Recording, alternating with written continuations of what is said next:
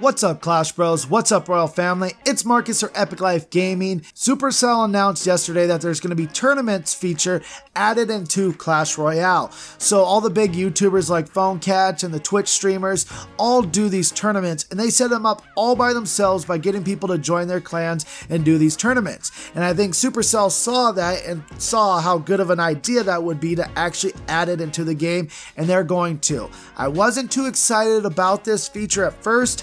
I was excited, but not super excited to make a video on this because everybody else made a video on this. But when they announced what today they're going to do with the tournaments, I got excited. Let's go back yesterday and see what they said about the tournaments. One reason why they said they wanted to add the tournaments is to keep people playing the game. A lot of people get frustrated at the very beginning because they're getting crushed by these higher level players because these guys want to go down to the lower level arenas and just poop on all the little guys. So they want to give a goal for these newcomers to want to play in order to be able to get into these tournaments, because you're obviously going to need to be a higher level player to be able to win one of these tournaments. This was a really cool feature they gave a sneak peek yesterday. The proximity. So you're going to be able to play players around your area. They gave a picture right here that says Big Dog Tourney in Helsinki, Finland. So you're going to be able to play players in your area in the tournaments. I think that's a cool idea. It gives a little more exclusiveness to the tournaments, maybe a little more human vibe to it, that you're playing players that live in your area. I think that's a cool idea. But I didn't get this one, exclusiveness. So I'm going to read this one out to you guys, and you guys help explain this to me because I didn't quite understand it. After you've unlocked the feature, the idea that anyone can turn up, play and win a Clash Royale tournament, both online and in person, is the feeling we're looking for. This concept made us reevaluate whether a traditional brackets and elimination system would work. Several internal playtests showed us that requiring people to be online at the exact same times of their matches didn't work as well as we wanted. We decided to go with a closed matchmaking system instead, meaning each tournament has a leaderboard and matchmaking pool of its own. Similarities to the global local leaderboards are beneficial for ease of understanding, and it scales really nicely for big tournaments too. This approach felt like the most flexible and best fit for all players to participate at their own pace. Bonus, you won't need to leave your clan to play in a tournament anymore. That's a cool idea that they did, but I really don't understand that the closed matchmaking system for the tournaments. So does that mean that nobody has to be on at the same time and you kind of play at your own pace?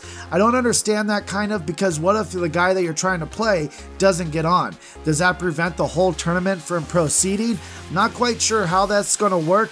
They did show that the tournament ends in 1 hour and 59 minutes in the picture, so I don't know if this is going to be like a 24-hour tournament or maybe just a 2-hour tournament, and then if your guy doesn't get on, you just go to the next guy, or if it's not even going to be a bracket system that you just kind of work your way up to the top and you have to win so many games in a row against the players online. I'm not quite sure how it's going to work, but I would like your guys' feedback on that. So let's fast forward to today. Creation. Every tournament is free to join, but will cost gems to create, starting small and going all the way up to some big numbers. We are anticipating varying needs and desires for tournaments, so we wanted to allow for many different sizes to be held. The creation cost becomes a prize pool in the form of tournament chests. The bigger the tournament, the better the prizes. So that means they're adding chests to the game that are not in it already, that are called tournament chests. And this is where it gets really good, and this is why I made this video. Prizes. Following on from exclusiveness in part 1, we want there to be lots of winners in every tournament. The prize pool is distributed so at the end of the tournament, almost everyone who is placed in the top half of the tournament leaderboard wins a tournament chest. That's awesome. So half of the people in the tournament will win something. Unsurprisingly, the number 1 place player gets the biggest chest. Spoiler alert, now pay attention. In the largest tournament, so the biggest one that they'll create, the number 1 player, the player that wins a tournament, will win a chest containing a whopping 15,000 cards. What? Also, the biggest tournament chests contain a lot of epics and legendaries. So are they saying that it's guaranteed legendary in that chest that you win? I don't know, that's pretty crazy. But 15,000 cards in a chest? That means if a level 7 player wins a tournament, he can possibly upgrade himself to a level 8 from winning just that one chest. but that does mean that only a small percentage will actually get the chest, because in the biggest tournament, maybe 32 or more people will actually get that chest. So it's a small percentage of actually winning that chest. You only can play in one tournament at a time, but you can leave and join a new tournament at any time, although it'll kill the process of the last tournament you joined. So you can only be in one at a time, but you can quit at any time that you would like. So you need to pay attention right here. However, you cannot join another tournament while opening a tournament chest. This is to give a natural pause between tournaments, prevent burnout, and make sure people still want to go back and play regular battles. So it sounds like this may take quite a few hours. I'm thinking maybe 12, maybe even 24 hours to unlock this chest, to actually open it like all the other chests. And it sounds like you won't be able to gem it because they want you to not keep doing tournaments one after another. I'm not sure if they only want you to do one tournament a day or if you're able to do 2 or 3. I'm not sure, but it sounds like you won't be able to gem the tournament chest. You have to wait to join another tournament. So this is only version 1, but I really like the ideas that they came out with, especially the prizes. That means half the people in every single tournament will win something.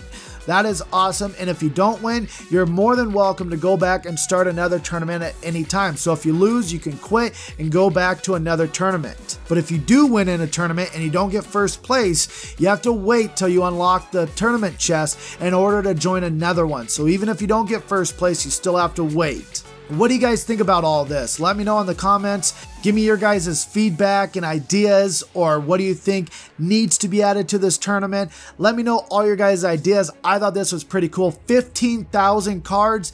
That's crazy. There will be no Stinky Pinky in this video. So there it is, you guys. Hopefully you enjoyed this video. If you did, smash that like button. Join the Clash Bro family. Hope you guys have a great day. And don't forget, my Clash Bros, to stay beautiful. Make it drop, honey.